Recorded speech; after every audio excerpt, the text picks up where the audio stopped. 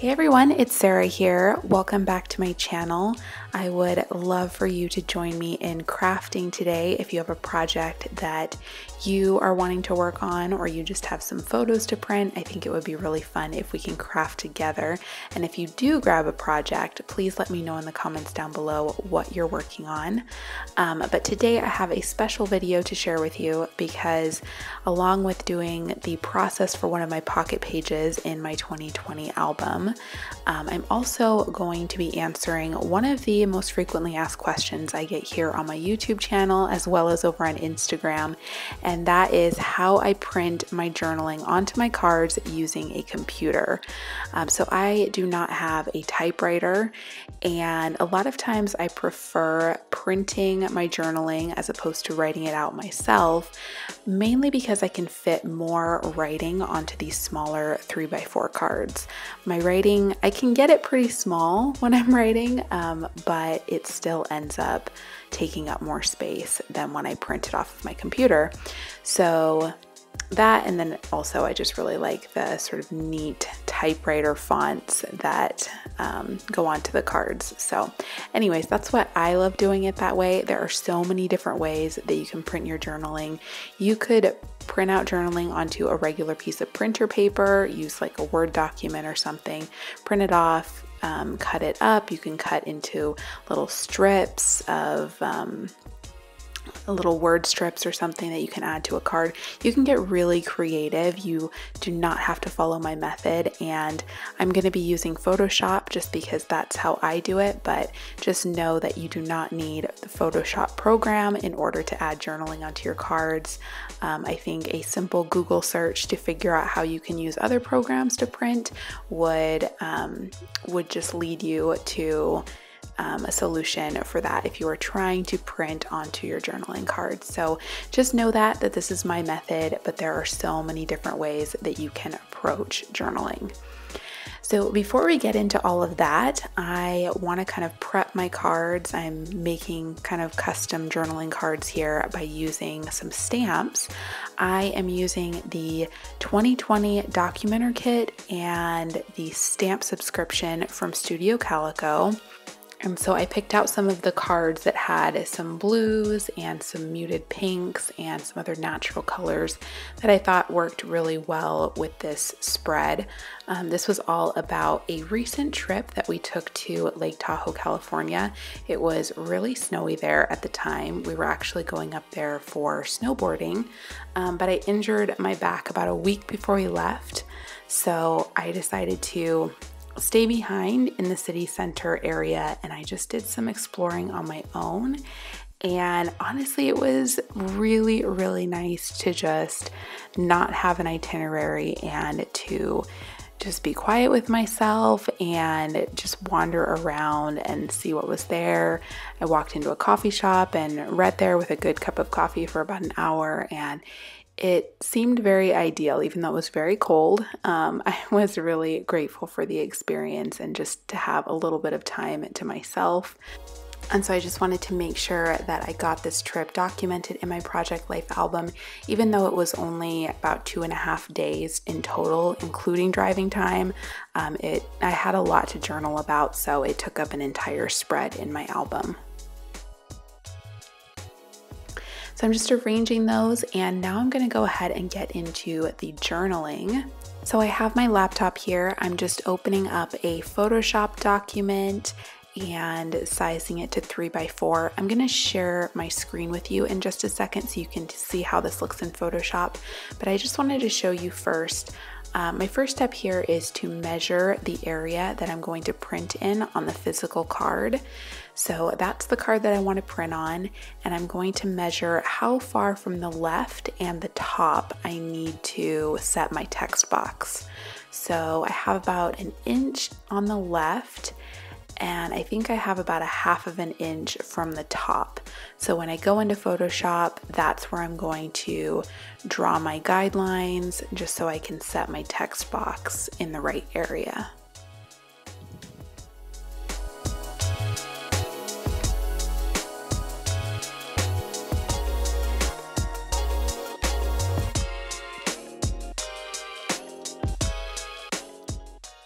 So I'm going to go and open up a new Photoshop document, go to File and New. I'm just going to name this journaling card.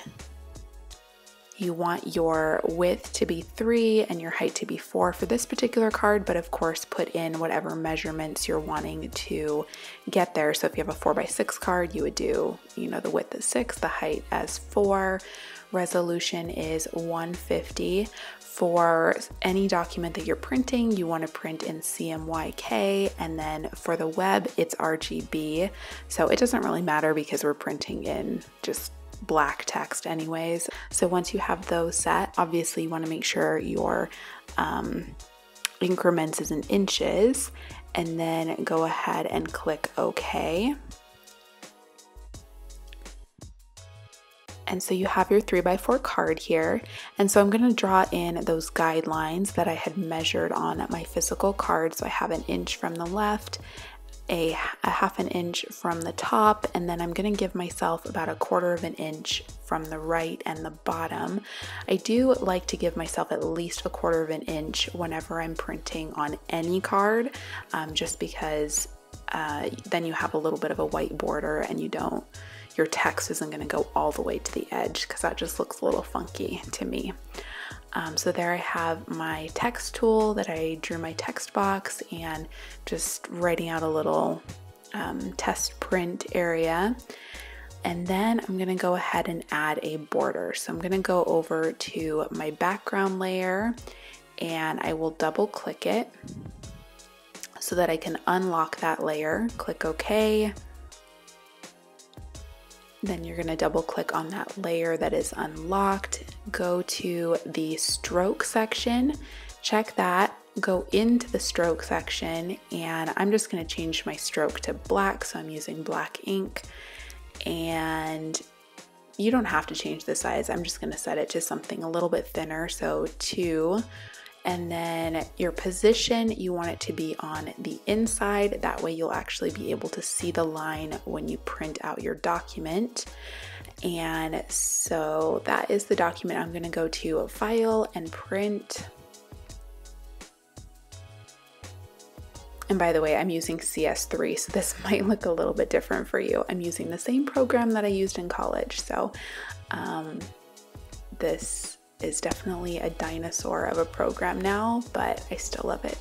Okay, and then you're gonna go ahead and print. You'll get prompted with possibly, I don't know, it could be just because I have an older version, but you might get a prompt, and just click OK, and then it should print your document in the center.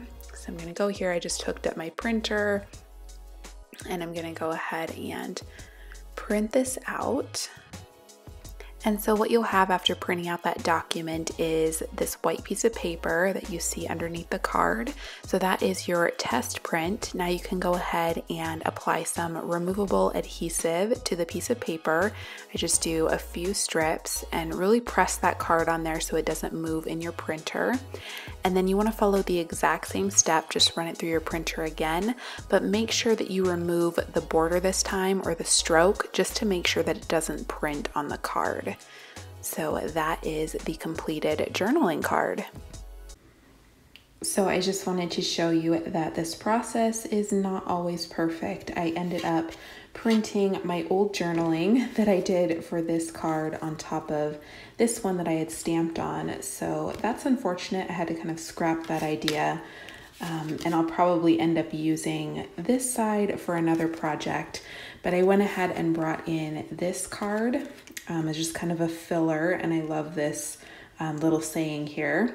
And then this is how my other journaling cards turned out. So it's not perfect. I mean, it's not perfectly aligned here by any means, but I feel like this is really good enough. And it's just a great way to get journaling, type journaling onto these cards if you don't have a typewriter.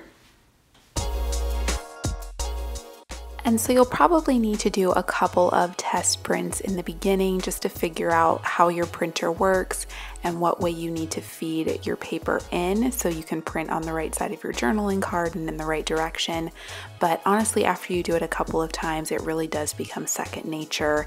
And I have stopped doing the test prints. I don't actually print out a new piece of paper every time. I just reuse the same one. I just make sure as long as I have enough adhesive to stick my card down and it's gonna run through the printer okay, then I just keep using the same paper over and over again. So this is another way that I'm showing you that you can print off your journaling. Since I messed up that card before, I wasn't going to risk it again. So I had already printed off that journaling onto a white piece of paper anyway. So I just trimmed it down and added it directly to my card. Works just as well. You could do that off of a Word document or anything like that. So again, don't let not having Photoshop, if you don't have that program, don't let it stop you. There are many other ways that you can add journaling to your cards. I'm a very firm believer in just using the tools that you have, so definitely go for it. And hopefully you found this helpful. Thank you if you left a question or a comment before. I'm sorry it took me so long to finally put this together and to share my process, but hopefully you found it helpful.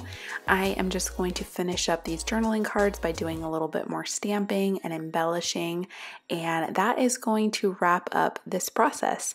So if you like this video, please give it a thumbs up and click that red subscribe button if you want to make sure that you don't miss out on any future videos. And I will catch you next week for my next video. Bye.